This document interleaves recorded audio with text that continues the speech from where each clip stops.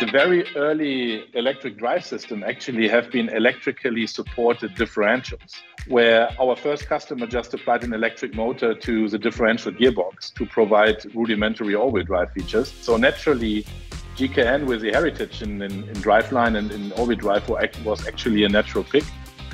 And if I look into our history, our first eDrive application was in the year 2002. It was a very small, compact Japanese car, a Nissan Cube. And that was actually a pure electrically supported differential. And since then, our electrification journey started. Starting small, starting on secondary drive axles, starting on all-wheel drive features only. And now we are in main drive systems and having a complete portfolio and offering.